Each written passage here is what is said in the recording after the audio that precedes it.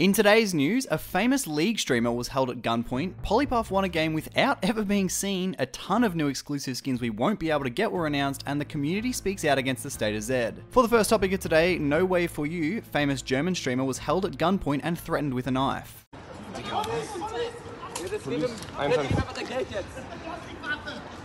As we see in the video and images, an assumed bystander took of the assault, Noway calls for help in the police before the assailants hit him in the head repeatedly and yank him off the ground. This is obviously extremely scary for someone to have to go through. Luckily he was okay, and he still somehow maintained positivity throughout it all, as we read in his tweet. The link to these events will be in the description. And for the next story of today, content creator Polypuff has just won a game against intermediate bots without ever being seen. The whole challenge was literally just that, win the game without ever entering the enemy's vision. Shown on the screen is the sped up version, showing how he is never seen by the enemy before their nexus goes down. This was achieved through playing Heimerdinger, whose turrets obviously did all the work. He hasn't published it yet, but for the full video be sure to subscribe to his YouTube channel for the full thing. His link will be in the description. And just before we jump into the very big Zed problem, if you enjoy my videos, consider subscribing. We're very close to 100k and you can always change your mind later. So for the main story of today, everybody fucking hates Zed.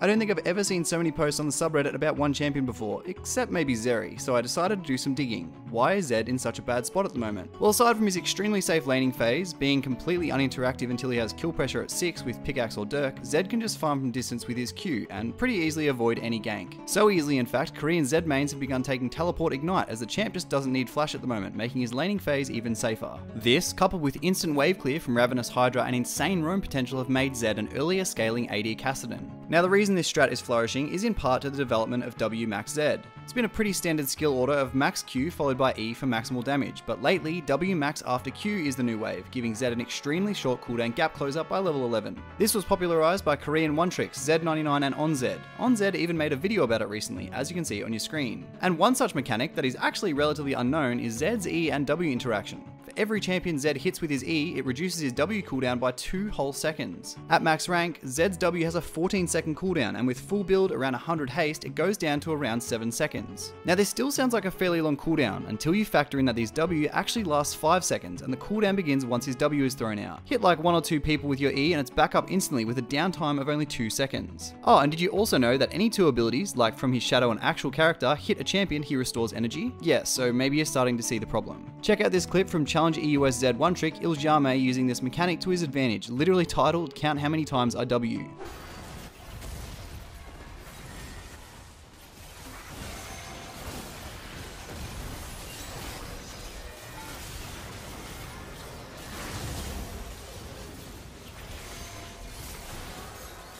Anyway, so far probably the most optimal thing people have suggested is his W cooldown starts after the shadow disappears, not while it's active, but I want to know how this should be balanced. Let me know in the comments. And lastly for today, Riot showed off 10 exclusive Chromas that all have really sick splash arts, but of course they're only for the Chinese server. To celebrate 10 years of the LPL, Sejuani, Vayne, who got 2 I think, Lucian, Set, Yuumi, LeBlanc, Malphite, Zoe, Fiora, Kaisar will all be receiving these Chromas. As I said before, however, these will only be available for the Chinese server. For now anyway. And that's all for today. Thanks so much for watching, and I'll see you in the next video.